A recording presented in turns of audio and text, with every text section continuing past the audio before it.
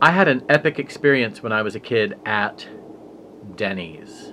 It was my first time ever being in a Denny's, and I didn't go again until my 20s, and now I don't go at all for reasons having to do with Denny's. But this experience was a childhood experience. My mom was driving me home and two sisters, Jill and Kim. Jill really wanted to go to Denny's. And so we went to Denny's. And I'd never been to a Denny's. And it was really lousy. The whole experience was lousy. We had a server. This is in the old days of making people wear an outfit to work at a place like that, so they're not making good money. They're not getting good tips. It's a lousy, lousy job. And this woman was, I just think, doing the bare minimum.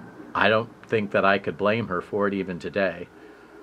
But when I was a kid, I thought, now, this isn't really going right. I don't remember anything specific other than two things. One was my mom had ordered coffee, because, you know, grown-ups like to order coffee when they go out with kids, which I now get in a way I never did when I was younger. Of course you need coffee. It's like, I'm going to have to hear all these stories about the latest television show and what kind of shoes everyone else is wearing and who said what to who in this situation or that situation and why, what. So my mom ordered coffee with cream. It was one of those old stainless steel creamers where you can pop off the top with your thumb. So my mom, for some reason, did that before pouring the cream into her coffee and discovered there was a fly in it, a dead fly. And so she called the waitress over, and the waitress picked the thing up and said, "Oh, okay, I'll get you some more." So there just clearly this was not her first time having a dead fly in the food or beverage department.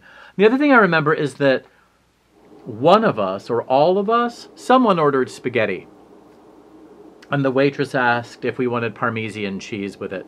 To this day, I call it Parmesan or Parmesan cheese.